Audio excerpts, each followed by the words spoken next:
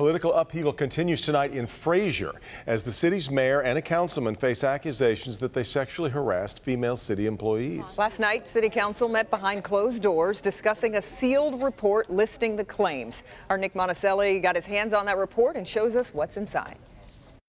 Good evening. There are some pretty hefty allegations in this report, ranging from vulgar comments to inappropriate touching. But the mayor says they were never told about any of this. In fact, they say this is a political witch hunt. This is the report that was sealed, but now you can decide for yourself what is happening inside Fraser City Hall. 4 female employees describe either an uncomfortable or hostile working relationship with Mayor Joe Nichols or Councilman Matt Hemmelberg. There are handwritten accounts of alleged incidents.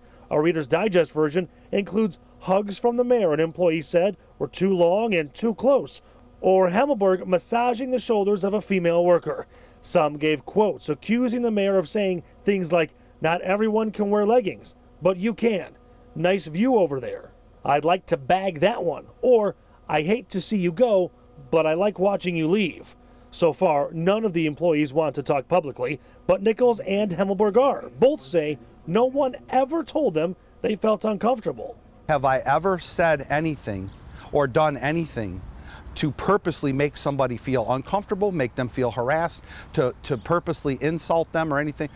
I treat people the way that they treat me. Nobody has ever came to me and said, "Hey, you know, you rubbed my shoulder or you did this and you made me feel uncomfortable." To make matters more complicated, Nichols and Hemmelberg say these allegations are the work of a political witch hunt.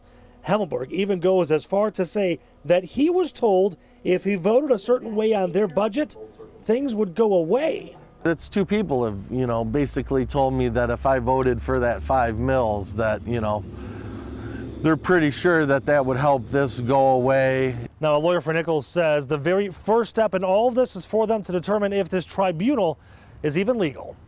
At the Fraser City Hall, Nick Monticelli, Local 4.